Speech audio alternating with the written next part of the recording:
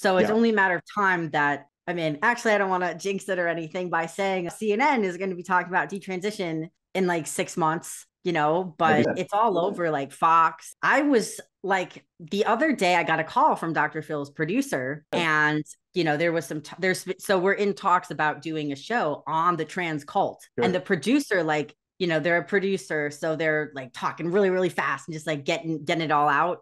But in the first like couple seconds, they said the word trans cult. And I was like, oh my God, like they're going to go there. Like that's where my headspace is at, as someone who's been in this for years now. But the fact that Dr. Phil and his show are going to do a show about the trans cult, like it was so refreshing. It felt so like, wow, I'm seeing other people like come online, and like it doesn't feel as isolating. Yeah. And then he just went on Joe Rogan and just like turfing it up.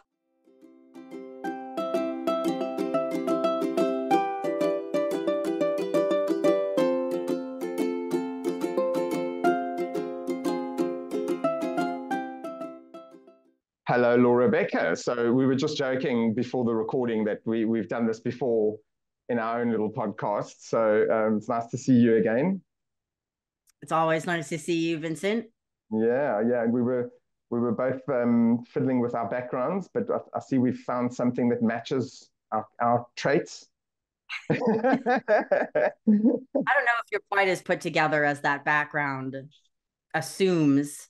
No, I wish I could manually like move the pillows around or something. But anyway, my creative spirit needs to be contained a little bit, Right. And I have enough color popping, and I have a nice kind of gecko over here. I love it. The colors I really like those colors. Yeah, I like them. And I love your top is appropriate. So, yes, because the top is more neutral. The colors are, I've learned that now. I'm not as autistic as I used to be, where I'm like I didn't understand how to balance the neutrals with the colors. Patterns. A couple of our recordings on the Trans Psyche pod I'm talking about, for those who don't know, that Laura and I did a couple of years ago now, 2 years ago. There were a couple of recordings where you came on with very flamboyant top, and I was like, that's Laura. Yeah. Well, this is one of my merch, but I mean, this sweatshirt comes in like 15 different colors. Okay, I just don't have like any gray. So I'm like, I'll just get a gray one. So, and this one I designed kind of for supporters. I do have detrans specific ones, like for detransitioners. Obviously, like I stand with detransitioners. I am a detransitioner and I stand with them, but this is something that people can wear without people, seeing it and being like, wait, are they a detransitioner? Like, no, this is just a support. A stand with. Yeah. So maybe let me do a little quick intro. Obviously you and I are very involved in this whole crisis, let's call it.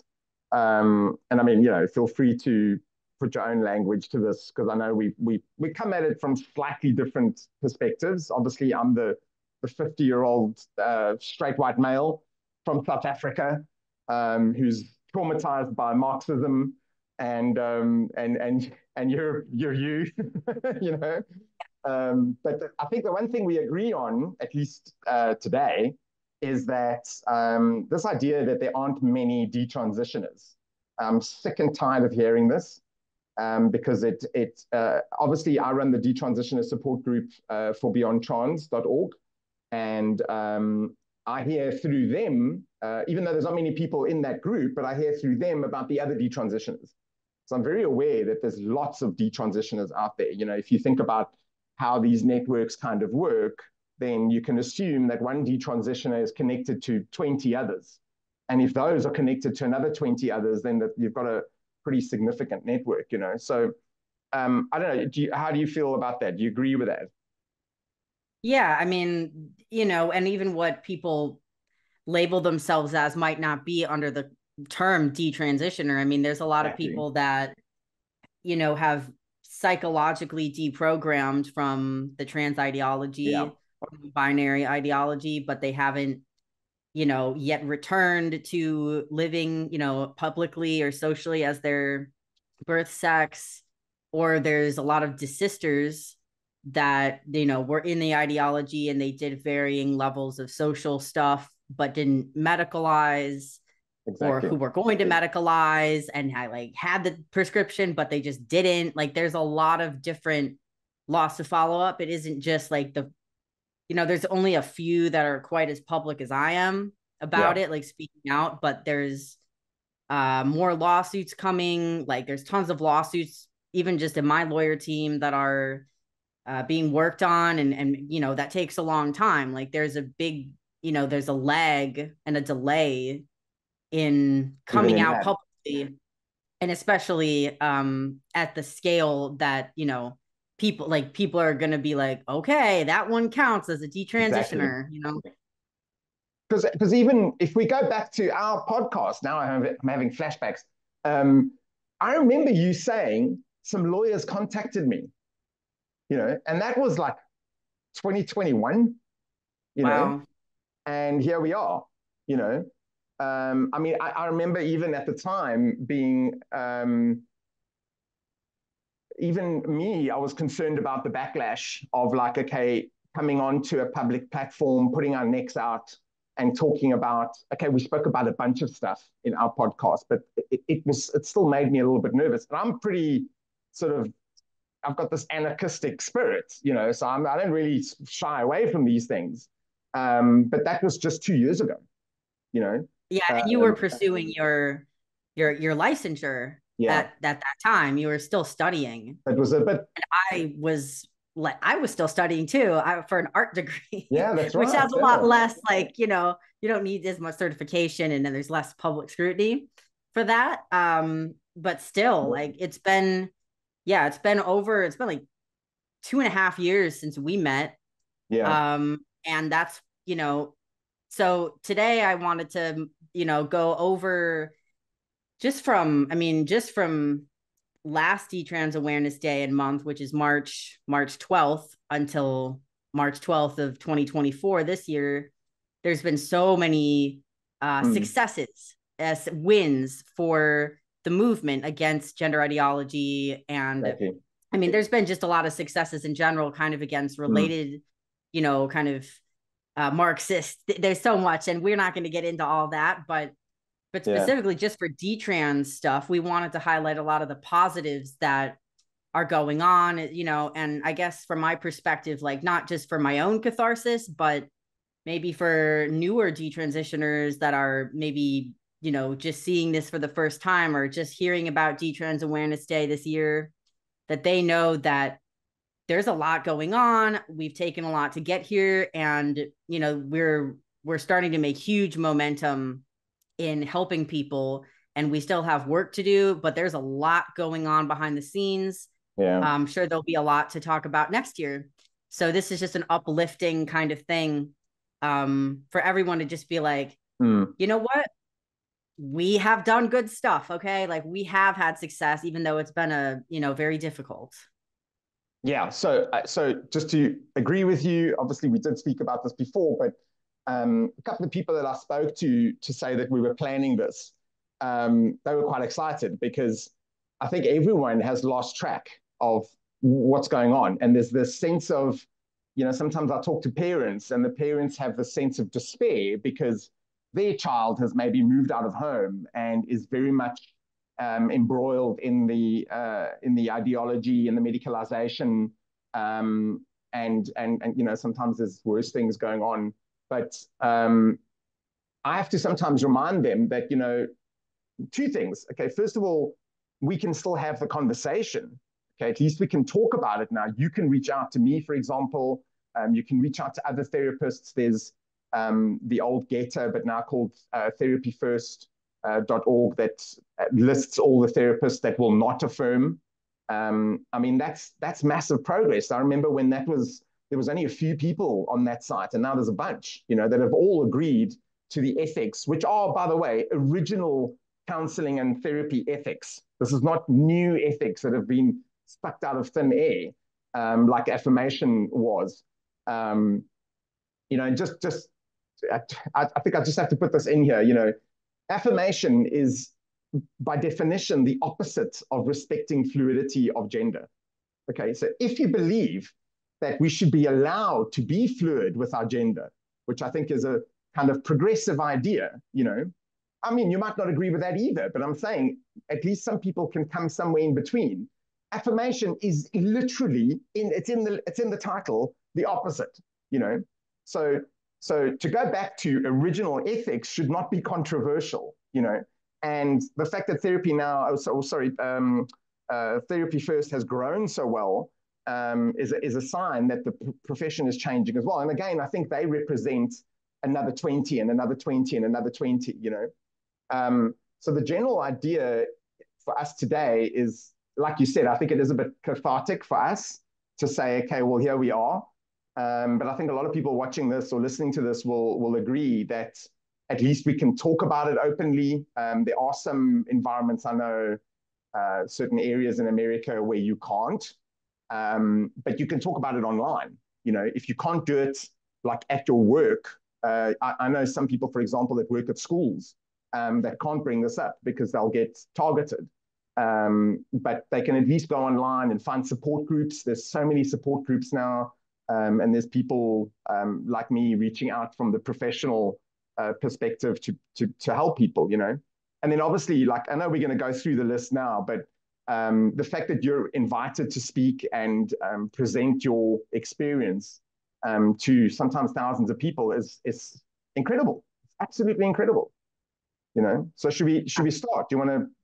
Well, yeah, I think that kind of segues in. I mean, we can agree that really the biggest win of, this last year is just that, the general public is starting to wake up and the mainstream is starting to wake up. But certainly at this point, it's pretty much dominating alternative media and independent media, and online discourse. Like every single day on Twitter, the hashtags there's something to do with trans every single day. So that it's one of the hottest topics.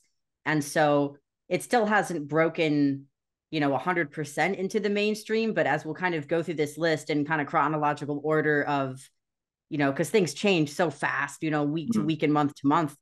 So I guess I'll start. So yeah, starting out last March, it was only the second annual Detrans Awareness Day. Okay, so that's how fast everything has been happening. That's only the second one. This is the third this year. Yeah. And we had the very first, public in real life detransitioners panel. We had 7 detransitioners in Los Angeles on March 12th at the LA Art Museum. I was there. And I posted that on YouTube, and it throughout since a year has gone by, it's got over 900,000 views. And so it's getting That's huge. blowing up. It kind of went viral way more than all my other content. But it's like, wow, there's people really interested to just hear 7 detransitioners just candidly talking. It was very loose format. And that was in promotion of the film No Way Back.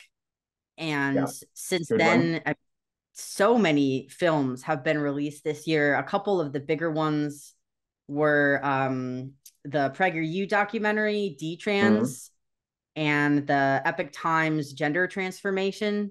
Yeah. And still, as we speak, there's more being made, and there's many independent films.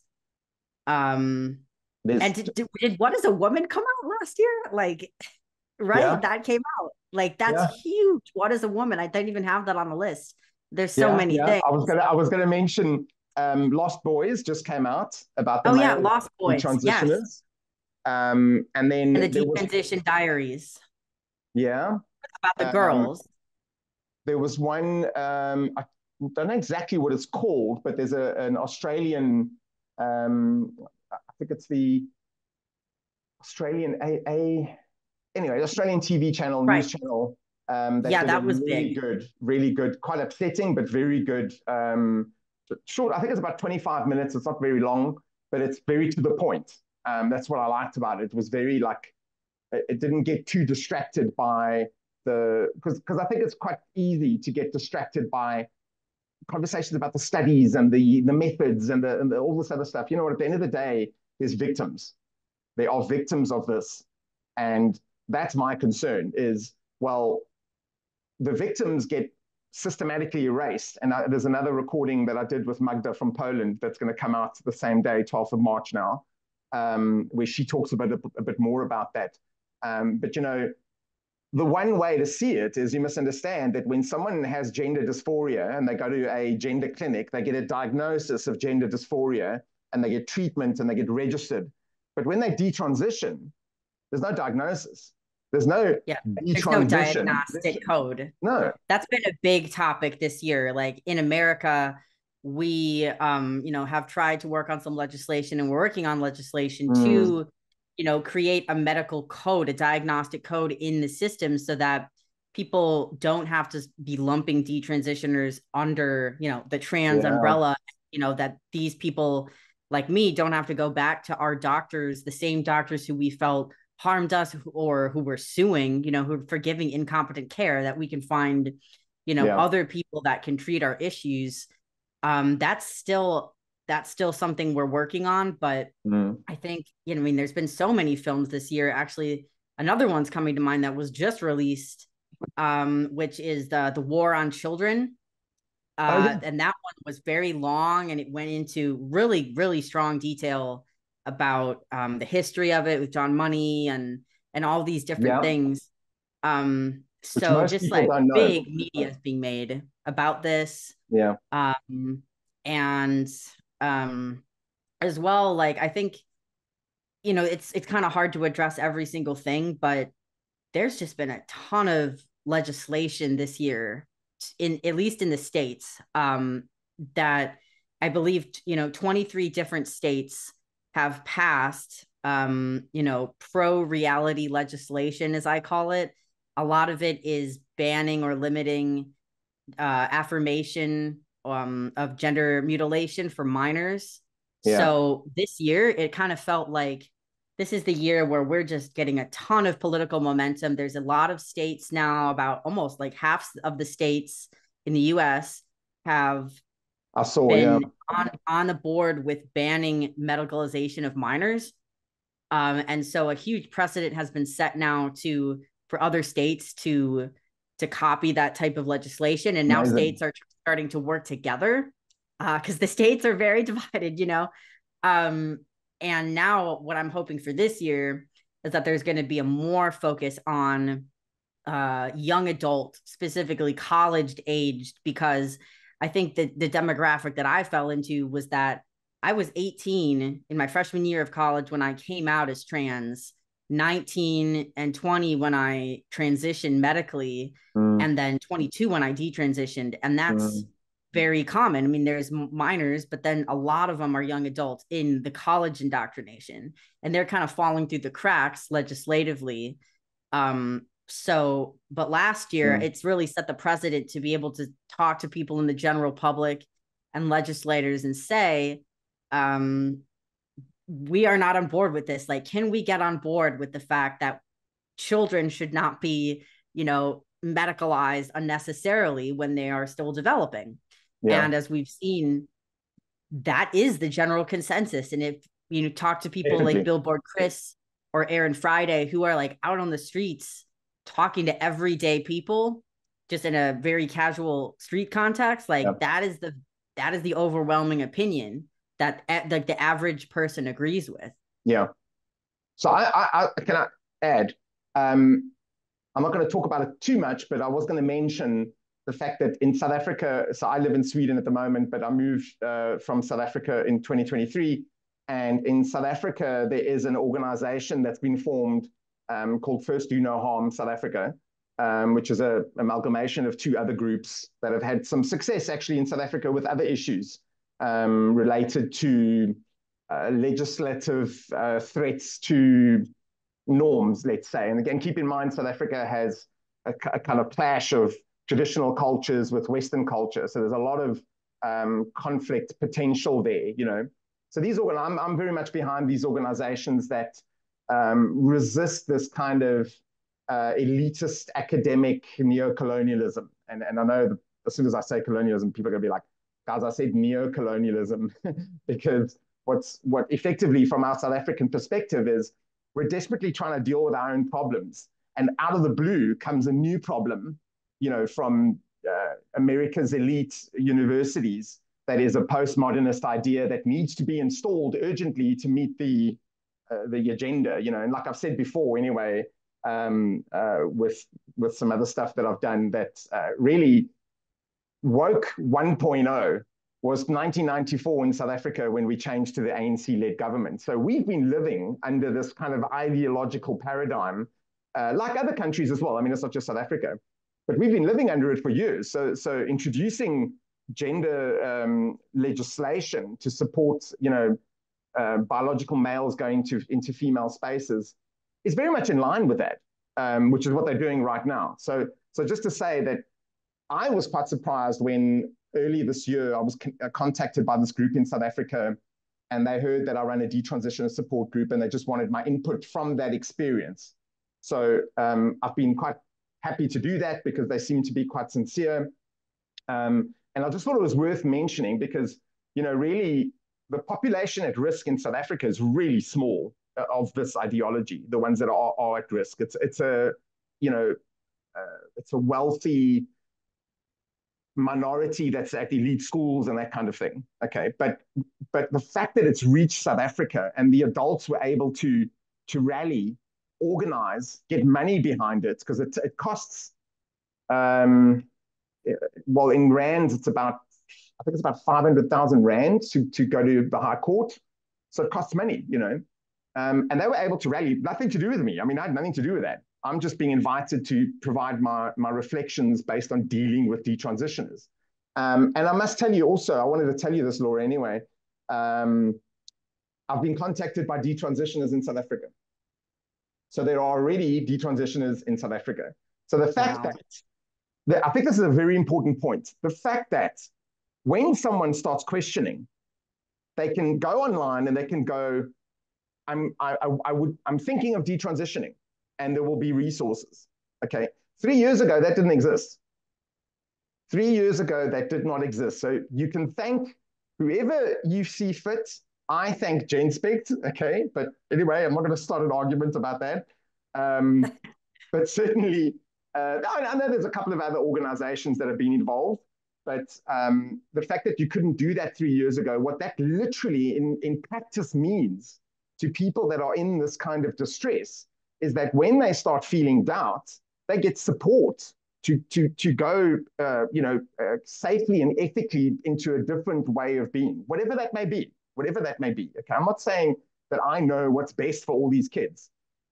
They need to figure it out, but at least they get support, because the common thing that I hear from detransitioners is that when they considered detransitioning, there was no support. If anything, they were being vilified instantly.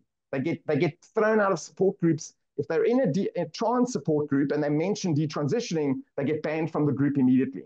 So I just want to point that out, that what we're doing has very real consequences on people that were otherwise victims of an ideology. They are, I think we forget about this. I think a lot of people get caught up in the arguments about, female bodies and male bodies and the statistics and the which method works and which one is risky and all that. At the end of the day, they are victims. And if we just ask the victim, they'll tell you what hurt them. You don't need to do all these studies. Well, I mean, I don't know. The studies are not the most petty thing that people get caught up in, right? Not to get into it, but I mean, so man, that brings up a lot. Like one idea that came to mind is like Israel, right? It's just not that that's controversial at all to bring up. Yeah. But I have some now Israeli desister and detransitioner friends who now have reached out to me. So, it's very interesting, like the different places that this same ideology is coming from, and it's coming from America. Like, for example, one of the big wins that I had this year was when I went to the American Academy of Pediatrics annual conference in Washington, D.C. with a group of other detransitioners and doctors from Farron Medicine. Yeah. And what we noticed was that all of the international doctors, all of the doctors from other countries they were very, very curious and open to what we had to say versus the Yeah. American doctors. A lot of them were self-censoring and anxious or even hostile. But all of the international doctors from other countries are like, okay, we're actually seeing what's happening in more of the westernized countries, and we're worried that it's going to come here, and it's starting to come here. So it's interesting that the American and English like pipeline is Mm. trickling to these other places, but because now we have taken the initiative to create resources and awareness, Yeah. it seems like there will be a lot of prevention in Yes, some of these other countries. definitely. Versus here, we have, I mean, we're trying to do prevention, but we also have a ton of damage that we need to deal with the fallout. But we can help prevent things Yes. happening in other countries that have a delay in getting it. Yeah, I mean, it's So, just so people don't get confused, because I think I can just hear some parents watching this and going, yeah, but I know, guys, the problem is it's actually escalating in certain spaces. This ideology, it's actually getting worse, because what's happening, what I'm sensing is that the people that would resist are moving away from those areas. So as we go, you might end up with areas that uphold affirmation in a radical way, and other areas that ban it or legislate against it or whatever. and So by I think areas, you mean cities or states cities or or states or whatever, clusters. because that's what I'm hearing. I'm hearing about parents who are planning to leave the state they live in because they cannot deal with this. And maybe they've already written off helping their child directly, but at least by taking a stand and at least not supporting the state that is supporting this. So what I'm getting at is, what I worry about is that you're going to have these beacons of affirmation where gender distressed kids are going to be drawn to those spaces. That's what worries me. So I'm not really sure what we do about that, but at very least, you'll have the neighboring state. Like one father was telling me he plans to live on the border, because if he crosses the border, he can work. But if he lives on this side, he's not going to be subject to this ideology Wow. because it's not in their legislation. He said it's a difference of, I think it was 12 miles or something. I was like, that's crazy, you know? Yeah. So just to Wow. acknowledge That's that an that's what the interesting parents are idea. worried about. Yeah. Yeah. I want to keep this mostly positive, but it is, very interesting that, obviously it's such a battle in Mm, certain areas it that is. are so Yeah. captured. But I feel like a win that we've had this year in general is starting to expose the elite universities that are pushing a Yes. lot of these things. Now it's mostly been focused on race, or there's Mm, been some religious stuff going on, but mm. it's gender is wrapped up in all of that too with the Absolutely. critical Yeah. theory. It's the same thing. So people are losing trust in the highest institutions, right? Like Harvard, and people are losing trust in university, and the price of college is so outrageous anyway that now there's criticism of these institutions, and there's been so many wins for parental rights this Yeah. year, like parents just standing up in general to just various kind of, it is more woke and very radical leftist authoritarian type ideology that they're Mm. mostly standing up to. But even in general, even liberal or leftist people are still seeing the dysfunction and the cost, and really just like the lack of genuine education that their children are receiving in state schools. So there's been so much talk this year of parental rights, and I just love to see that as someone Yeah. who isn't a parent, but plans to be and wants to homeschool. Like I feel like I already have awareness to kind of prevent certain things from happening. But I think just in general, that's a huge win that there's criticism of K through 12 schools. There's criticism of the quality of education. There's criticism of the elite universities. And now, because of the Israel events, there's really a strong criticism of college students themselves. Um, Yeah. and I'm so glad I'm graduated. I'm so glad to be out of it. But now it's, even if it's not specifically about transgender or detrans, um, people are waking up to it in general and saying, okay, Yeah. that's a bunch of mess. Like Bill Maher, I've seen him go off this year. He is becoming so awakened. He's still a little behind, but like he and him and mainstream um kind of old school classical liberals like that, like Joe Mm. Rogan, are completely talking about this, and they're talking about gender. So it's Yeah. only a matter of time that, I mean, actually, I don't want to jinx it or anything by saying like, oh, CNN is going to be talking about detransition in like 6 months, Have you but seen it? it's all over like Fox and I know it's on your Tucker list, Carlson and all that. but I know he's on your list, but I'm going to jump ahead because you're on it right now. Dr. Phil. Yes, I mean, yes. I Dr. was like, Phil just what? happened. I was like, the other day I got a call from Dr. Phil's producer, Oh, and there was there's so we're in talks about doing a show on the trans cult, and good. the producer, like, they're a producer, so they're like talking really really fast and just like getting it all out, but in the first like couple seconds they said the word trans cult, and I was like, oh my god, like they're going to go there, like Yeah. that's where my headspace is Yeah. at, as someone who's been in this for years now. But the Yeah. fact that Dr. Phil and his show He's are going using to the do word a show cult. about the trans cult, like it was so refreshing. It felt so like, wow, I'm seeing other people like come online, and like it doesn't feel as isolating. Yeah. And then he just went on Joe Rogan and just was Brilliant. like turfing it up, Brilliant. and I was like, it was it's one of the so few nice to see. podcasts that I sort of put everything on hold, and I was like, hold on, I need to listen to this. By the way, I don't listen to Joe Rogan regularly because he often covers stuff that I'm really not interested in. But that was one that I listened to from start to finish. And I can say that, okay, there's some stuff related to America, which I'm not really, caught up or interested in. But regarding this, he was spot on. So very, very happy about that. Yeah, I mean, and Dr. Phil, I know he kind of has leaned more towards the conservative side of things. But like, if you think about his viewers, like his regular, just everyday viewers, um, what would be my assumption of their kind of ideologies is they would be maybe more moderate, right? They'd be a little Yeah, more I like think so. center left, or a little center Yeah. right. Like they'd be a little more moderate. They're not extremists. He covers a lot of different topics on his show, mostly women, probably mothers, and who are interested in mental Yeah. health, and I've been a fan of Dr. Phil's show for years and years. So I was like, that's it. Not only is he waking up, and he has a huge influence, and he has a new book coming out, Yeah. which I'm like, he's like, how do we save America's soul or whatever? I'm like, oh, Jesus Christ. Like, I'm totally on board. I can't wait to see what he has to say. And including this topic, because I think he's genuinely concerned about Yes. it.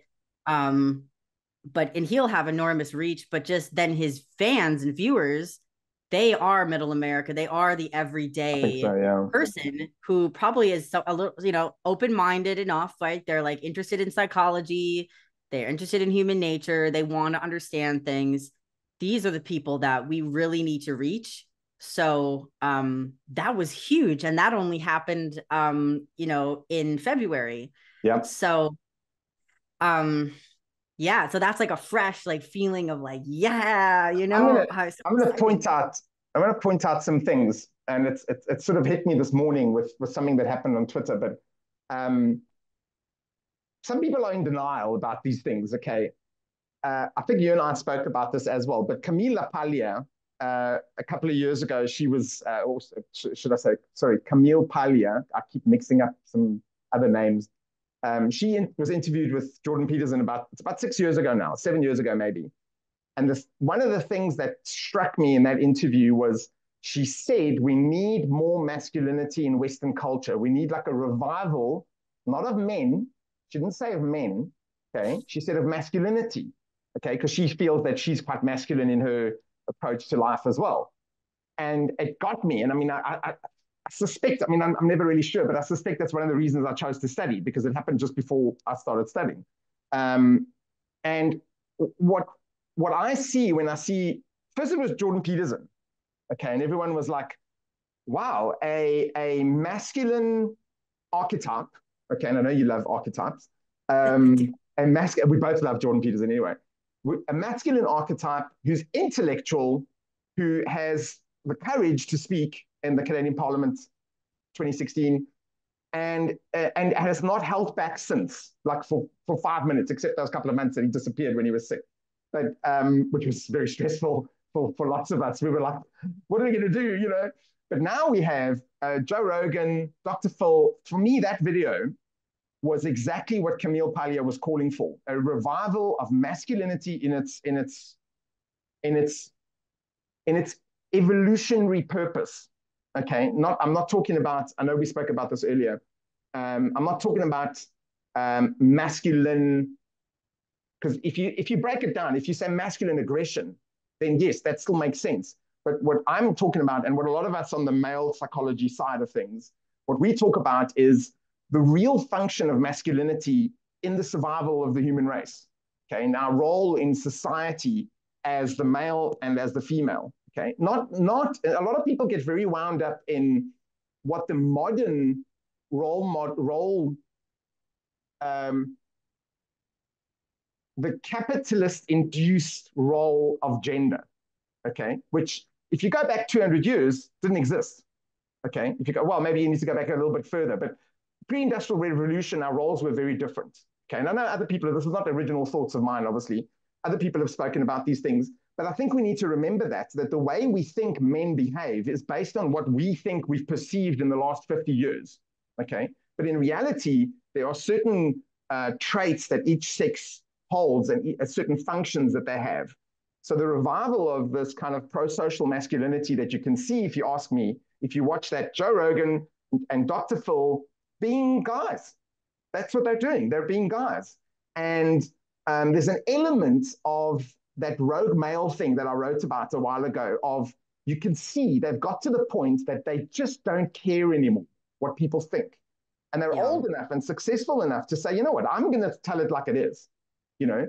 And I think that role has been suppressed.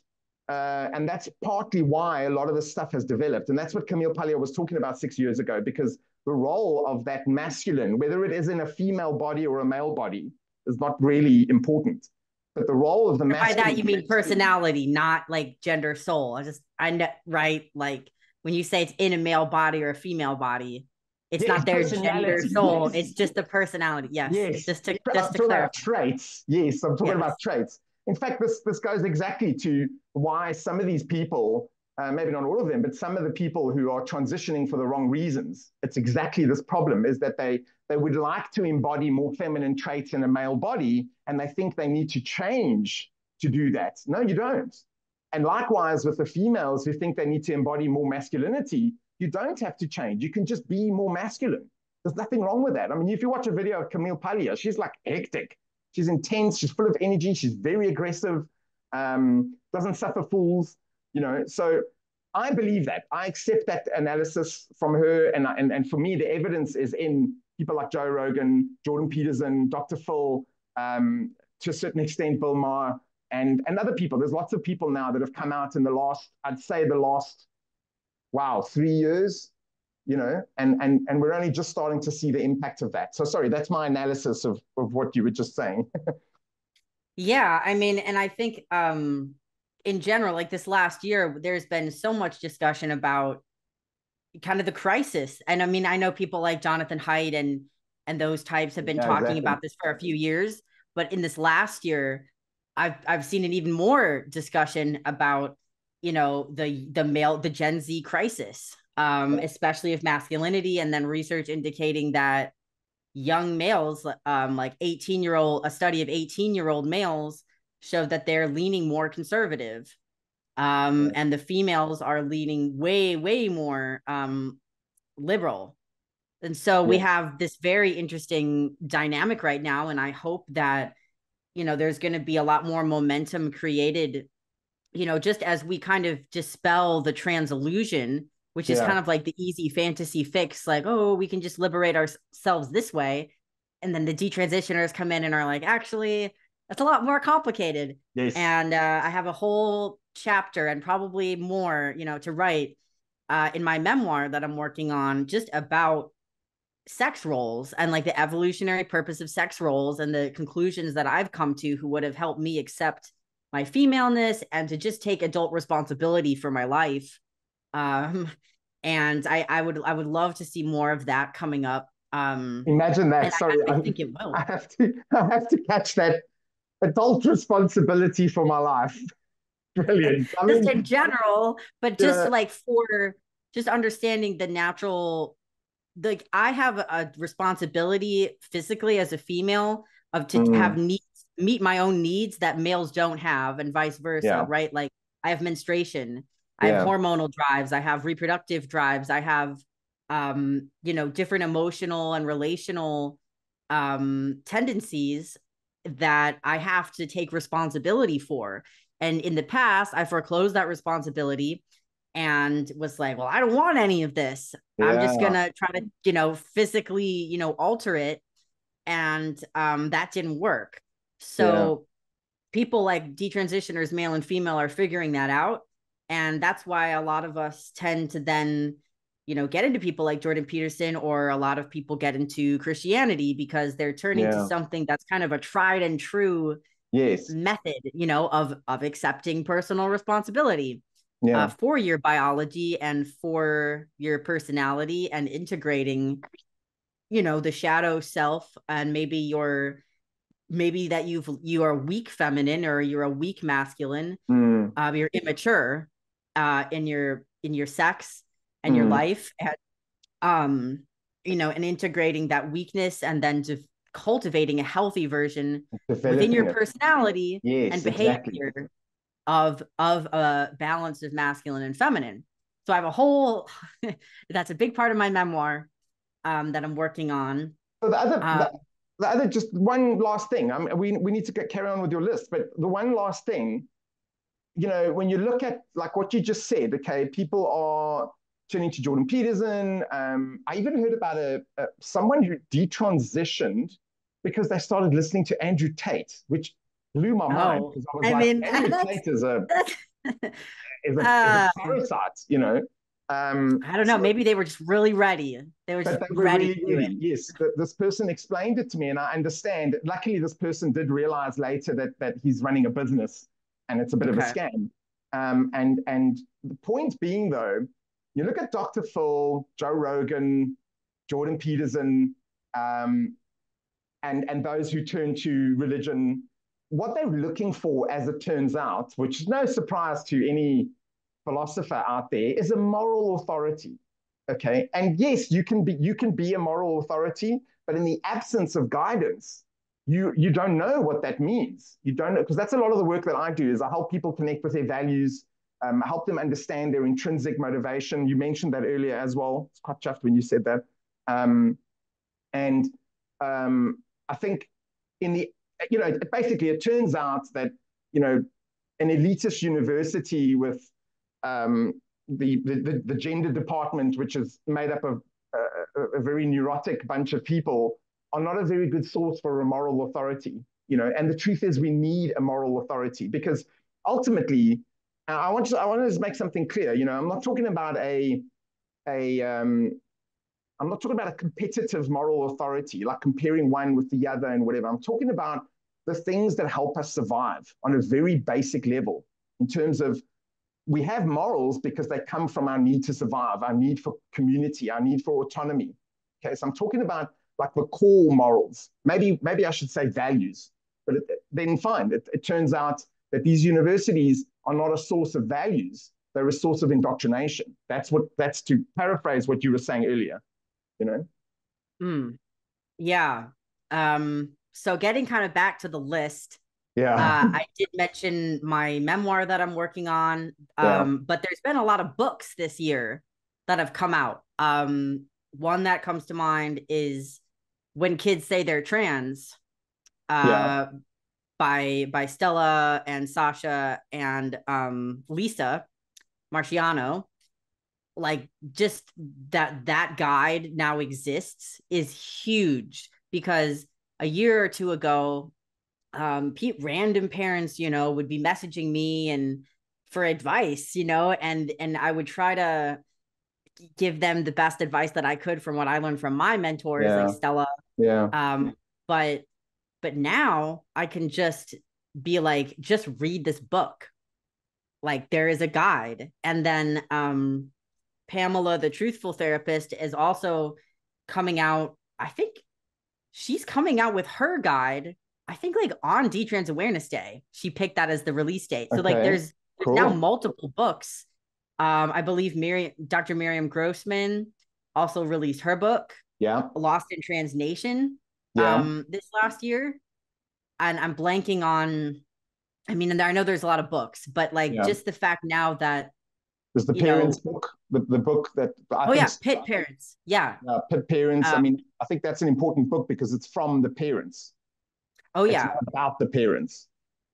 Right. Parents, an anthology of parent stories Yeah. about their trans identified kids. Like there's been a lot now of not only people talking about it and thinking about it, but now they've had time to internalize it and gather wisdom and write about it and gather data and write about it and share it. And it's just so important to have a book um, or an audio book because a lot of people don't read. Yeah. And yes, I will definitely have an audio book of my memoir. And then I'm really excited about this. James Lindsay is releasing his book, Queering of the American Child, Oh, and yeah. that's coming out very soon. I just gave some I read it beforehand and gave him some feedback on it. But like that book is huge because while not everyone is gonna, some people might be intimidated by the more intellectual side of it. I think it's very comprehensive in really targeting exactly what's going on with the indoctrination, with the Marxism, why it's in K through 12 schools. Like Mm. there's a lot of gaps that are being filled by these books and these Mm. films. And so Absolutely. now, there's a million, and one podcast that exists, and many of them I've done or interviews I've done or whatever that exist on this topic. But when it can be synthesized into a documentary or a book or a memoir, Yeah. like that, it's is so powerful, and that's can last forever. No one can take that away. Like my editor, who's a good friend of mine, a mom actually who lost her child to the woke cult, who is like my age, so we have a very kind of close relationship. But she's also my editor for my memoir. She's just like, no one can ever take this book away from you. Like Mm. you have it. And then I got into this discussion about, having physical copies of books and things, a little more on the conspiracy side. Like we need to have physical books Yes.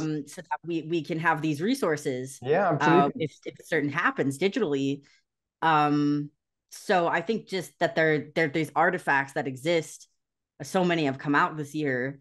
Um, I'm just really happy, and I know there's so many more. Everyone I'm sure is gonna write a book now. I just hope to get my memoir out before there's like a million of them. Yeah. Um, Well, yeah. look, I'm going to just say something about that quickly. Um, I think that's why I mentioned the Pitt book, for example. There's a lot of people who've been like me. I mean, I'm not a detransitioner. Um, a lot of people have been involved in this, and the other people have been victims of it. So for me, the parents and the detransitioners themselves are the ones that need to be heard. You know, because okay, that's two different stories that you're going to hear, obviously, but some I know some people like the psychologists and they're obviously some very good researchers who've been enmeshed in this whole thing, who know a lot about it as well. James Lindsay, for example, has the philosophical and intellectual perspective, which is very important. I really believe that Benjamin Boyce, Wokel, you know, obviously, James Lindsay, those guys have been decoding this for 2-3 years already, for people who are interested. If you really, because a lot of what I hear often is people don't understand this. And it's like, well, if you don't understand it, you can't fight it, you see. Mm.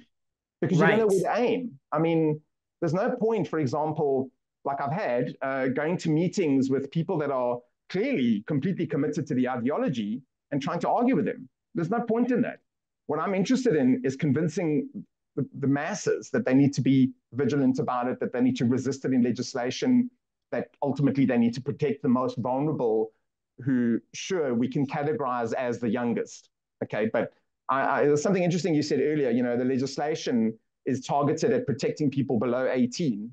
Okay, but like you kind of insinuated, that there's people between 18 and 23 that are still vulnerable. So what are we going to do about them?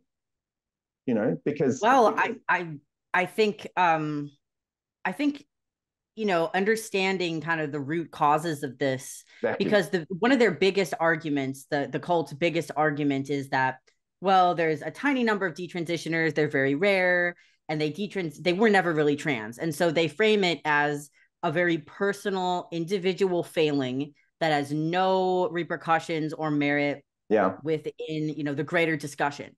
But what people like James Lindsay point out is that no, this is actually a systematic and systemic yeah, institutional that has deliberate, decades long roots in theory. And I mean, it's been very healing. Now I am more of an intellectual type person, so I get into this, but it's been very healing to me actually to hear what James breaks down is talking about the concept of the issue is never really the issue. The issue is always the revolution. Because when yes, you understand, like, okay, it's not just a very personal, like, yeah, there's chapters of my memoir. It's a memoir. So it's going into my personal, case study, but it is a case study. It's not an isolated vacuum incident. Why yes, was I being taught about Foucault and Judith Butler? exactly, And that's the year that I came out as trans, right? Like James's point is that the queer issue and the trans ideology and the concept of transgender and non-binary and why it's being proliferated so strongly is that it relates to the revolution being a socialist, authoritarian, radical leftist, communist yep, takeover that has been documented, by people like Judith Butler. Like it's or on. there. You just have to go and It's read there. it. They told And us so what they're that's going to been do. very healing to me. Because I'm just like, wow, it really takes so much weight off of me. Like, yeah, I've made some personal, decisions that harmed me, and I was personally harmed, and my particular family system there was, relational issues, which is, one-on-one type things. Yeah, But then because of that, I was vulnerable to the system, to the institutionalized indoctrination yeah, in the theory. exactly. So I think that's being talked about a lot more. That's being exposed. And that's why I really am trying to like when I do talks, I try to bridge the gap between the relational and the personal emotional stuff Yeah, to the systemic stuff. And I'm just a case study of what's happening to, thousands of people and even more families and family members yeah, that are being affected by this. yeah, So then mm, another, so kind of on that too, like this year, there's been more just kind of like celebrities talking about this. And like especially I was personally really moved when kind of some old school gender bending rock stars started talking about this, like Dee Schneider of Twisted yeah, Sister, Carlos Santana, Alice Cooper, like these people that are definitely men, they're very masculine yeah, rock stars. They just come out and say, like, yeah, this is kind of messed up. And yeah, they're probably not like studying James Lindsay, but it's really helpful to I can have see. just like everyday kind of men Mm, and gender rock stars criticizing mm, gender ideology and transitioning children. And a lot more politicians too yeah, are talking about this. Unfortunately, right now it's still mostly on the conservative side of things or independent. But I mean, I'll take that. Like Vivek Ramaswamy multiple times on his campaign trail, like in debates, talked about detransition. He talked about Chloe Cole, right? Like he met them. He met Chloe and Katie Anderson. Like he has talked to detransitioners. I would like to talk to him at some point. I'm a big fan of his, but like I just think it's a huge win that not only are kind of like the intellectuals talking about this, but like politicians and celebrities, people who have huge influence, like even just bringing it up briefly is going to make people think Pierre about Detrans Poilievre Awareness. in Canada. Pierre Poilievre, he just came out recently, like a week ago, and they said it bluntly. Yes. I won't try and quote him, but he basically said that it's a problem. Right. Exactly. I mean, that's huge. So I think we're going to see a lot more of that. And of course, then there's going to be oppositional, politicians and celebrities that come out in favor of it. Which is, it kind of sucks because it's like, can you separate the art from the artist? I can. But it does make me feel like when my favorite, bands and stuff are like based, when Carlos Santana is like pretty bait, I'm like, oh, thank God, just makes me love them even more. So I guess we can get into kind of more specific wins because this has been very broad. And I mean, it's amazing that it's so broad. I suppose there's cultural shifts and then there's specific events that mark that culture. Right. So like just the media and the books and the publicity has been great, but then there's been specific events that are historic and will become historic because this is where all these kind of people at the grassroots level are gathering. And I think nowhere was that more clear than at the very first GenSpec conference in Ireland that both of us attended. We were both there. And it was just it was so powerful. Amazing, It was so powerful that that a think tank was created out of it, the Killarney Group, just because there was so many, there was detransitioners, there was journalists, there was doctors there, and it just felt like, wow, we're finally doing some, like the point of having these conferences is an alternative to WPATH. So we're trying to have a more health focused approach versus an activist approach. And so in that regard, a lot of people, have had a really successful role in what they do in terms of lobbying or parental support or more of the advocacy stuff for the movement, but no one else has really tackled the health and the research side of things as much as GenSpec has. Exactly. So I mean, like, and I'm definitely talking about that in my book. Like, I think it was so powerful for everyone. And it really opened up the conversation. Let me say this about that conference. I just want people that don't know about it or haven't heard, exactly what we're talking about. WPATH was having their conference in Killarney Island, and GenSpec went and had their conference nearby at the same time. Okay, which I think was incredibly brave. Right. Do I need to say that again? Because it's very easy for people to say, well, they did this wrong and they did that wrong and they did whatever, but you don't understand what it takes for the 200 and I think 60 odd people that attended that conference in person, that it took courage, to go there and wear a GenSpec badge, in the face of the tyranny of the left, basically. But I just want to point out as well two things. That conference was a very liberal conference. Okay, I don't want anyone to even contemplate that this was, because I saw a phrase the other day in another thread that called the people who are critical of trans ideology a bunch of old middle-aged white women. Okay, which is absurd. Okay, first of all, I'm none of those things. All right. Well, I'm middle-aged, but I'm not any of the other stuff. So first of all, even I felt like I was surrounded by a bunch of very liberal socialists who just happen to agree on this issue, to be honest, okay? Because I've moved more center since living in South Africa, which will do that to anybody. So for me, it was really interesting to be in that space, and pretty much anyone I spoke to, because we did a lot of talking after each session.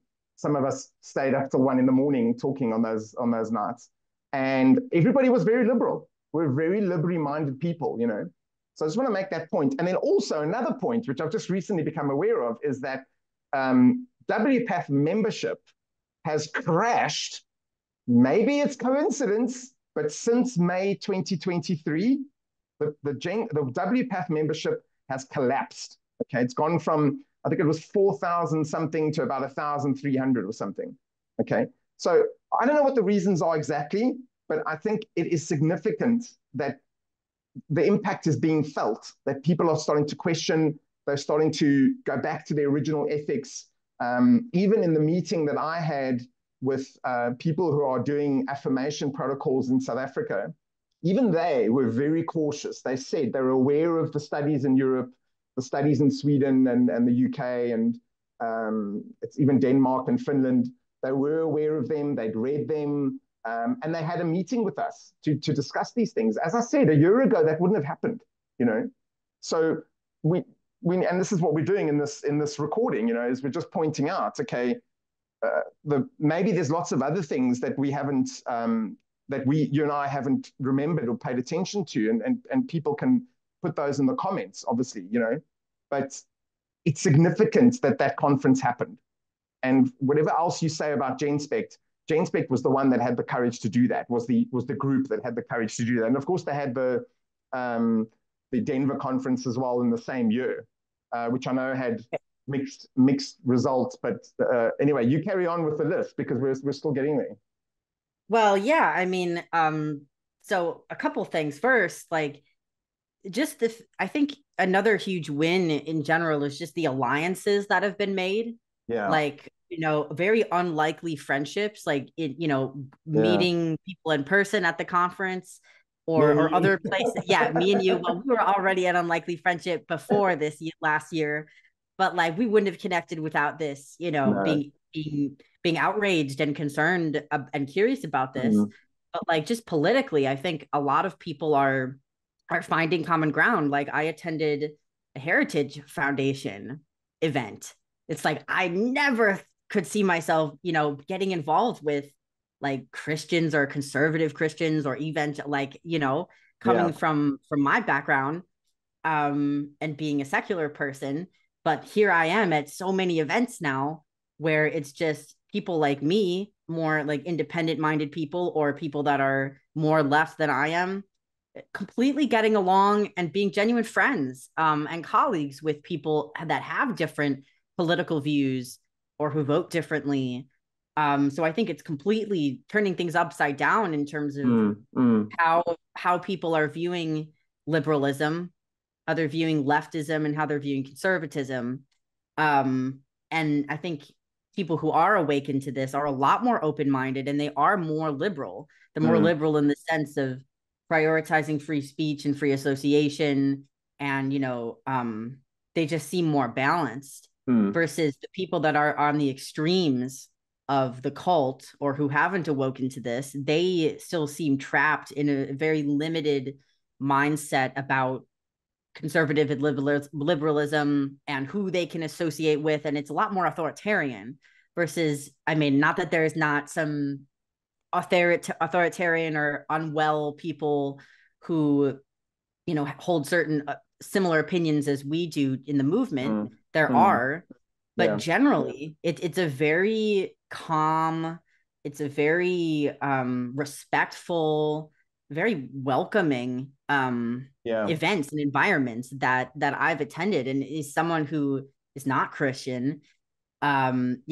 people, like, I get tons of prayers like everywhere I go now. People are like, can I pray for you? And like all these things that I never thought that I would be interested in, I actually have Mm. come to appreciate. um and it's been so, um like even though there's a ton of political turmoil in so many different ways, just the kind of alliances that have been formed, like Mm, between gays and Christians, for mm. example, or between men and It's women. almost, it's Um, almost as if, almost as if we're discovering our shared humanity, because what I'm yeah, picking up, protecting children. as you're describing that, it's like, what we're all agree on is, I mean, look at this, like, you're from America, I'm from South Africa, I've spoken to people in Australia, in Poland, in Finland, all over the world, okay? And what we are doing is we're discussing our shared humanity because no one, I know there's some people that are doing this, but generally none of us are suggesting that we replace gender ideology with something else. What we're saying is just slow down. That's what we're saying. We're saying, yes, we understand that there's people with gender dysphoria, but we need to stop medically altering them.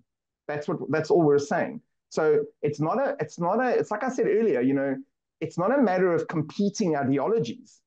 The one is an ideology and the other one is humanity. Mm, That's it. right. Yeah.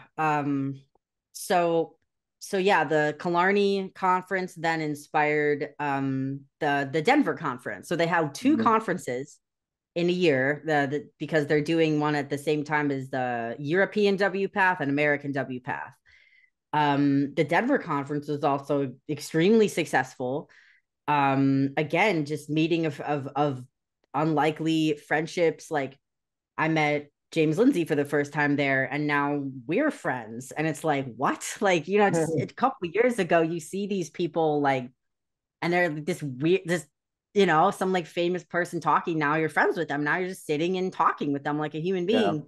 yeah. Um, so like that conference also was extremely successful. And there's just going to be continuing to be events like that. Mm, Another conference I found really successful was the Partners for Ethical Care event in Austin, Texas. And it seems like, there's different groups that are kind of doing their own thing. Partners for Ethical Care does more um, of like American specific legal political action. But like, because I've attended both conferences now, I've met so many different people. And it's like, there's just so many more avenues for collaboration opened. um let's see what else is on the list. I think what's huge Detrans this help. year is oh yeah, Detrans help. So and more kind of organizations have been forming. Like Mm, maybe there was a couple that were already around, like Our Duty or mm, Do No Harm or Fair in Medicine was already existing. yeah, But in the last year, many more chapters have opened up. Like there's yeah, a lot more Gays Against Groomers chapters in different states, yeah, or Our Duty chapters in different countries, yeah, Moms for Liberty in a lot more places. Like different, like people are clearly getting inspired by the grassroots stuff and then creating their own actions. yeah. So it's spreading around and people are more connected now. Um, and then Detrans Help was formed. That's a detransitioner run organization. Mm, And then, more, I mean, I like, just as we speak there, I mean, there's a lot of different people I know are working and very passionately creating more resources for detransitioners for getting healthcare. Um, and so I mean, like, it's hard to remember everything that's happened, but like I know that there's things happening right now yeah, that aren't even out yet. yeah, One of that would be the WPATH files. yeah. um the WPATH files are, there's been a lot of leaked documents and different, internal reporting and things about WPATH that are going to be exposed in the coming year. I think Mm, that's going to be enormous. And to that effect, another win this year was Jamie Reed. I don't know exactly if she came out with her story in 2023 or if it was 2022, mm, but Jamie Reed, has been doing so much good work this year. She's a whistleblower that she worked in a gender clinic, and she transitioned or helped transition children, Mm. and now is speaking out about that. There was just another whistleblower. Mm. I think her name is Pam. I'm forgetting her last name at this moment. But I'm really inspired by how many whistleblowers we're seeing, whether Mm. it be parents speaking out for their children or leaking videos to libs of TikTok, or independent journalists talking about this. Yeah. But now there's whistleblowers from gender clinics coming out, and the WPATH files are hopefully going to spark, a flood of even more. Um, and then another, just something that's enormous is just the amount of lawsuits that were filed this last year. Detransitioners have filed in various countries, and I know my case is still being worked on right now. I have not filed yet, and so I know that a lot of people are in the same boat as I am. Mm. But one of the detransitioners, she just came out with a lawsuit against the American Academy of Pediatrics itself. Like, she is suing one of the biggest, leading organizations. um this is sort of like America's Tavistock in a way. Yeah. So I mean, just like that can't even be stated enough how big of a win that these lawsuits are, because it means that, you know that people who were harmed are, getting help, they're getting resources, and they're speaking out, and they're using their voices and Yeah. spreading this And message. and that there's a legal foundation. I think that's very Yes. important. And to that effect, there's at least two legal, resources for detransitioners now. There's the Jordan Campbell law firm, and there's now the Themis Resource Fund. These are both like specifically working on advocating legally for detransitioners. Yeah. There's also Transition Justice, run by Partners for Ethical Care. So now in this last year, we're seeing, legal resources, which is really crucial, because in most cases, there's a time limit for when you can bring your case.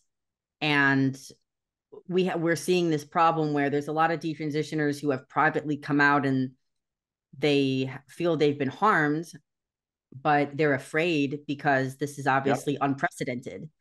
And there's such a backlash.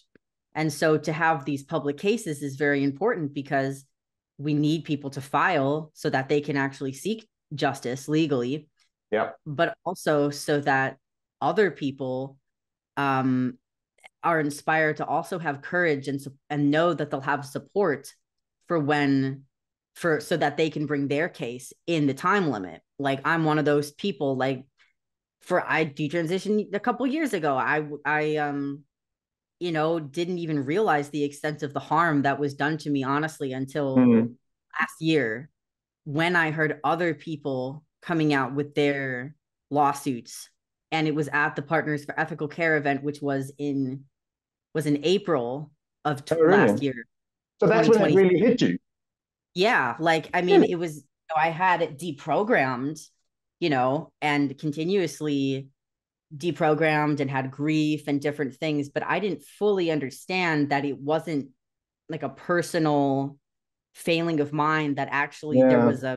there's egregious violation of medical ethics done by my providers. Yep. And I only really understood that once it was modeled to me through other detransitioners and my peers who were filing cases, and then me speaking to lawyers and them being like, yeah, absolutely, like, absolutely, you have a very compelling case. Sure. So there's a lot of people like that were in my position, or that are right now, who are afraid, because they kind of want to see how these cases play out. And Mm. unfortunately, there just isn't enough time.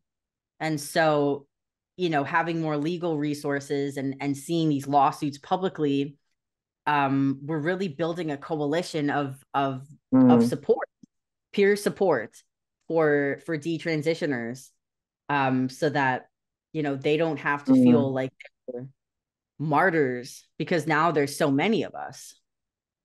Sure. Sorry, I have to catch that, like emphasize how important what you just said is because, and I'd never heard you say it like that. Um, because, we did our podcast, 3 years ago. We met at the conference in May last year, and you're telling me that actually it was at this other conference that you really felt that, okay, you were kind of not absolved, I suppose, but in a way absolved, Yeah. And I know, I know people are going to be quick to say, well, you still take responsibility for your decisions. Yes, but we've known about, the reason for ethics in medicine is because we know that it can do harm, that there's a trust and power dynamic between the patient and the professional. We know it. This isn't news. This isn't something we need to argue about. We've known about this for 100 years, you know. So for you to say that even you, I consider you quite a resilient lady, okay? And I've told you this before. But for you to tell me now that even though we've done all that work, you've done all that work already, it was being at that particular event and having the culmination of the legal and the medical and the psychological and the victims coming together that finally gave you that sense of relief. You know, Yes, it was hearing a lawyer yeah, discuss um like the what was violations. ethically going on. Yeah, and the cases that were being brought, and then hearing, and then befriending other detransitioners that I'd only known online, like Prisha Mosley. That was the first Yeah, time I met her in person, was last April at that same event. And now we've become good friends. And she filed her lawsuit, I believe, in October or yeah, November of this year. And so now I've now formed real friendships. So it isn't this nebulous kind of abstract thing that's like, exactly. well, okay, it's not my fault, but also like I still really feel like it is, or Yeah, whatever. There, other people are trying to tell me for a couple years. People have been trying to tell me that it's not your fault, like it's the doctors and stuff. And I was like, oh, thank you, or whatever. But it didn't really internalize until I was face to face with peers of mine who had the same thing, and then I could see them and be like, oh no, these people these were victims. So it's easier to see other people as victims yeah, than it is yourself. yes, exactly. um and so yeah, it's really only very recently that I really felt like relieved of the impact, Yeah. or not the impact, but like the guilt that I felt. And The it also, responsibility as well. There's I know we were just talking about taking personal responsibility, but we all take personal responsibility in the context of community. Okay. The idea that this relates to this concept of co-regulating or self-regulating, um, you you first have to learn how to co-regulate with other human beings, and that involves ethics. You know, there's an idea which is, I think, tied up with the postmodernist idea, but this idea that you are, the individual supreme, and because you're the individual supreme, the individualistic culture that is being promoted, the narcissism, the cluster B, that's all related. And it's an idea that you can and should self-regulate. You don't need others, and it's really, to me, uh, a lovely outcome of this session that we can talk about all these events, but from your personal experience, that even with the support and the therapy and the podcasting and whatever that you did, it took being at a accumulation of all those people and all the resources and all the support for you to truly feel that, oh, okay, I can leave this behind, I can move on. I know you're still dealing with the consequences of things that happened. I know that, but it's a very powerful statement that all these things that we're talking about are having dramatic effects on, and we'll probably never know how many people. You know, how many people are not going to transition because they heard about just one of these events, you know, and there's a whole list of them, things that you and I just thought up, you know. Right.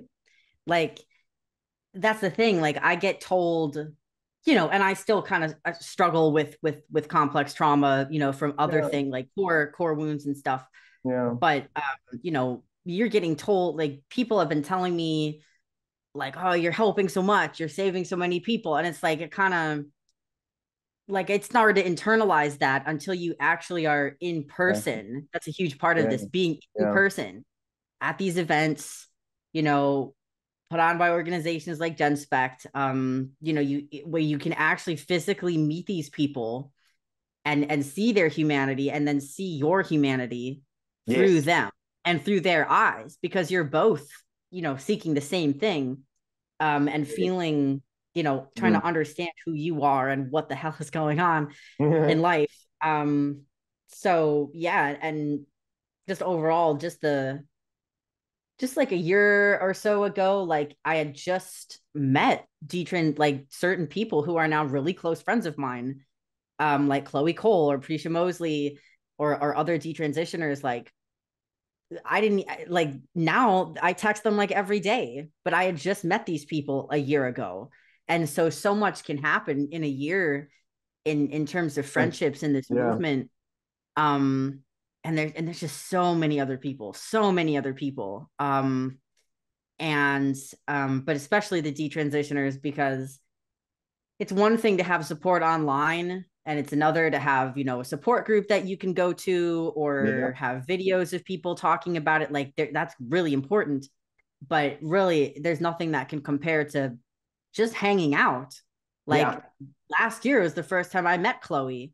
This year for my birthday, she took me out to California and we hung out for like 2 weeks. Like we did events and stuff too, but like we just hung out and had it like, and it can change so much when Yeah. you can really physically spend quality time with open-minded, real and honest people. Yeah. And that's what really has moved. I mean, obviously I've been quite excited this whole time, like, there's so much good stuff, like gratitude. But that's what I'm personally most grateful for is the friendships that I've made with peers. Like Mm. I never thought I would have like peers my own age. No offense, Vincent. No, no, that's fine. Yeah, but I mean, I still have a lot that are older too. Yeah. Personally, I'll just give a shout out to my friend Yvette, who I also met at the same event in Austin. And she's the one who invited me to stay with her in Albuquerque this summer. And I stayed for an entire month. And now I'm planning to move to Albuquerque, New Mexico. Oh, wow. So she helped me introduce the community there. And she's like in her 60s. Like so like it's just crazy how many friendships have been formed, not in just in my life, but in all of our lives. And I think Yeah, it's good to focus on the real friendships that we have versus like the couple people that are at each other's throats exactly. online who we're not Exactly. actually friends with. So I don't know if you were deliberately leading up to the Beyond Trans support group was a direct result of meeting with detransitioners at the Kalani GenSpect conference. Okay. I was with you, obviously. We were having some drinks. We were talking about doing something, but I was kind of busy with my own stuff. I was involved with the crisis call center in South Africa, and I was quite busy with that kind of the whole males in distress, male suicide, all that kind of stuff. Anyway, I came to the conference. We just happened to be having drinks, and I just love the idea that this like it came out of this pub in Ireland, literally, because that's what happened. I was sitting at that when that one night we were all sitting. There was a whole bunch of us at a table, and it was, as far as I remember, it was all detransitioners except for me. And I was picking up on all the conversations, and a couple of people in the corner were engaging me directly. Later on, you joined me, and we got really deep into stuff. And I just realized that what I was getting from all of them. And then I went and contacted some other people, some other detransitioners online, and had meetings with them as well. So I ended up talking to a whole bunch of people about this idea that they were betrayed by other professionals that don't trust professionals in their recovery. And as I said earlier, they don't have a diagnosis to say this person is diagnosed with detransition. I mean, obviously that would be silly, but it doesn't trigger something. So you don't go to a detransitioner counselor, okay, which is maybe what I am now. But anyway, that's not what I'm getting at. What I'm getting at is that I just recognize the need. Okay, I validated that need by having more meetings with people to show that that was a real thing. And as you know, I mean, getting detransitioners to attend a meeting is like herding cats. Okay, no, anyone who's detransition listening to this, you know exactly what I mean. Okay, having said that though, we've had lots of meetings. We've been meeting once a week since June last year. And for me, it's been, and I think for them, it's been incredible. And what's happened is it's been quite a sort of open door kind of meeting scenario where there's not many of them, but they come in, they join when they can. I ended up committing to regular female detransitioner groups because the males were functioning better, doing like voice notes and the odd meeting and texts and that kind of thing. And anyway, what was quite interesting was the males were a bit older for some reason, whereas the female group is very mixed, very mixed. Um, so I just want to like point out that when we talk about how these things kind of lead on to each other, you know, the fact that there's a detransitioner support group being provided for, it's been provided for free, thanks to some very kind donations that get made to Beyond Trans. And what that, and obviously there's a certain amount of time, let's say volunteering on my part as well, because the amount of time that it takes is not really what I get paid for. I get paid just to hold the meeting. Okay. I get a fee just for that. But actually, it takes up a lot more time, probably 3 times the amount of time in general. So just to acknowledge that there's a lot of people committed to undoing the damage that was done, the ethics that were broken. And it involves the detransitioner speaking, but sometimes it involves being in the right place at the right time to hear what they're saying. Because not all detransitioners have the stones that you have, Laura. Okay, excuse the mixed metaphor, you know, but that's the thing. I mean, we were sitting at that dinner, at that table, at that pub in Ireland, and I think a lot of the stuff that was said was a little bit of Guinness courage, you know, it was because people had had a drink or two and they were being more honest, you know. And I was paying attention. I was like, no, I wanted to know. I'm very grateful that I entered psychology in midlife, that I had nothing to do with this developing, because it's easier for me to say, you know what, they really messed up and we need to do something about that. So speaking so just to be specific, it was a consequence of the conference. It allows me to speak to detransitioners almost every day, okay, in one way or the other, whether it's the group. Obviously, the group doesn't run every day, it runs once a week. But because of the group, I speak to detransitioners pretty much every day. And I speak to some trans people as well. It's quite a mixed bag, although they're not in the group, obviously. But when you get to the point that you've got these organizations that do something, you've got events that happen, and then you've got people that actually benefit, and they have a sense of hope again, which I think is the really important point. So the people that have the courage to go to court about these things are just one of maybe 10,000 other people who could go to court. So Right. I just wanted to rub that in, you know. Yeah, absolutely. And it's good, you know, and obviously there's still some gaps that there's a lot of problems in the world. We haven't solved all Oh, of yeah. them this year. But you know, we're working on it in our own ways. And you know, the healthier that, even just if one person becomes healthy, not to brag that I'm either that I'm healthy or that I'm like the person, but just in my, like, in the help that Jen Specht and others have done for me in the last couple years, I am now competent and confident to now help a lot of other people. So the more that we help, the more that there's more healthy, decent Yeah. people that are out there that can help other people in so many different ways. So, and that's why it's just so nice to see, I'm just meeting so many Mm. more, whether it just be online or in real life or both. I'm just meeting some really good, loving, genuine people. Yeah. And ultimately, that's what I always needed all along. I just Yes. needed to not be Exactly. alone, and to be accepted and for who I really am, and take responsibility for helping others too. I'm glad you said that So because in the support groups are very it's not therapeutic. Okay, it's life skills motivated. I pay attention to whether they are motivated at all or not, and obviously there's quite varying degrees of that. But the one thing I do keep reiterating is they have to convert the skills that they practice in the group. They have to convert them to real life relationships. Okay, so I'm very glad that you said that because if you go back, even if people could go back and look at our podcast that we did 3 years ago, and I think you can see the difference where you've come from, Laura. It's a massive difference. yes, it is.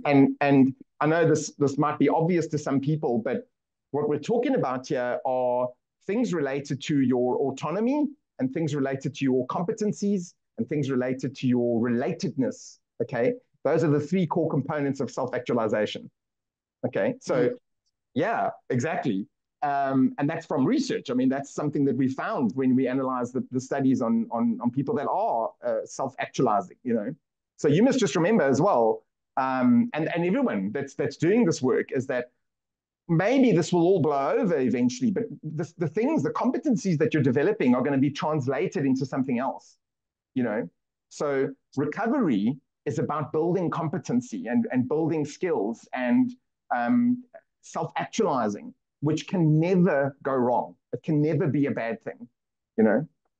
Right. And I know that many people, well, it's kind of like when a substance abuser goes in, to rehab, and the doctor says, good job in finding something that works for you, something that Yeah, helps you survive. yeah.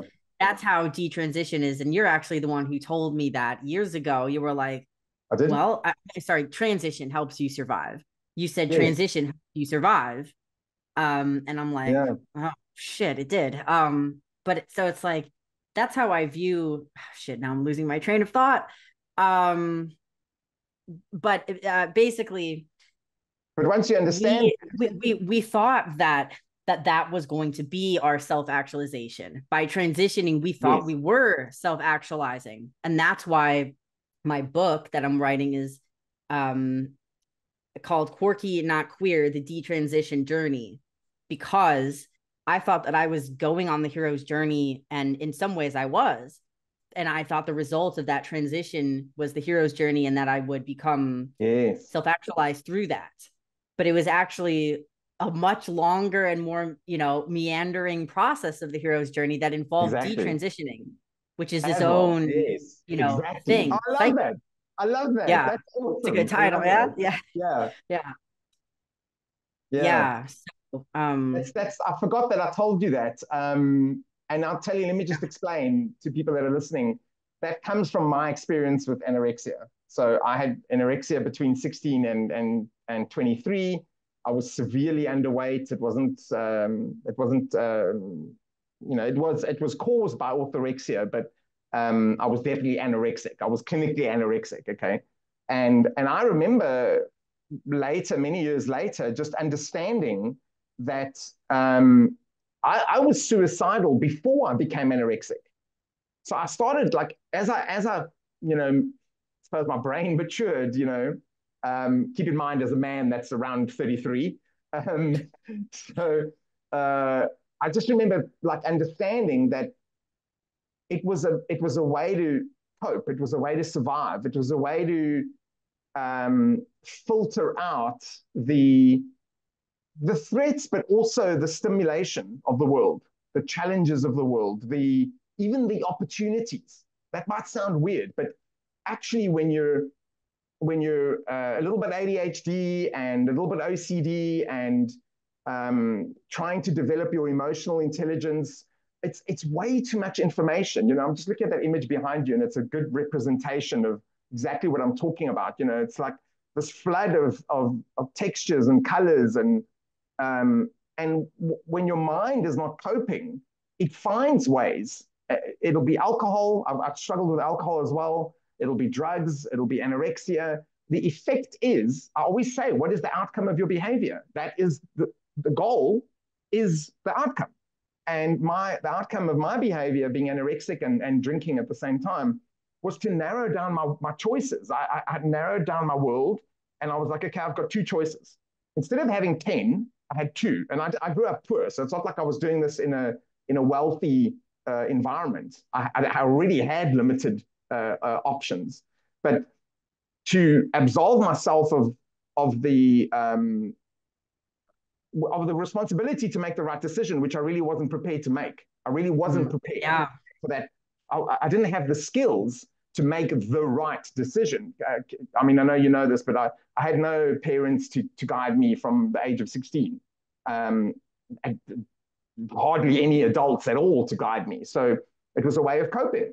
So I understand that that's a very unique scenario that I've just described. But I remember that day when we were talking about this, and we weren't recording. I don't think it was. No, we were recording. Were we? It's Oh, recording. okay. Yeah, it's Oh, cool. episode 2. Yeah. Oh, cool. Okay, because I just remember the more you were talking, I was like, oh my God, I did the same thing. And I think we need to be honest that yes, we need to figure out why you guys get to that stage. Obviously, we need to prevent this. But I'm just saying, I think it helps us to understand that from their perspective, it's a coping mechanism, which is why I get so upset when some people make out like I'm a transphobe. No, it's actually the opposite. You're completely misunderstanding what I'm doing. I don't know about other people, but what I'm doing is I'm concerned because I've been there. Okay, I didn't transition, but I've been in that frame of mind where I thought if I limit all my options, then I'll survive, you know?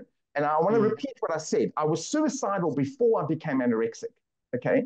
And coming out of anorexia was quite difficult as well, but it wasn't as hard. It wasn't as hard as the moment that I was suicidal. I actually did get to the point of attempting when I was very young. I'm talking about when I was 13, okay? But keep in mind, I converted to atheism when I was 11. So I was an early developer, But the point is of like getting to the suicidal mindset. I saw no future, none. I had no hope. I thought the world was evil and I wanted out. Okay. When I was anorexic, I was like, the world is complicated and I need to watch my options. That's a totally different thing. But I was experiencing love. I was experiencing growth. There were still some things going on. And that's what I do sometimes with the parents, sometimes with the transitioners and even the detransitioners is to make them aware that, and I know we're doing another video, by the way, you'll see it's a beautiful animated video where another detransitioner talks about this, what I'm talking about now, which is even in detransition, there's lots of positives going on and people need to pay attention to that there's a growth curve involved in which is kind of what you've just been saying,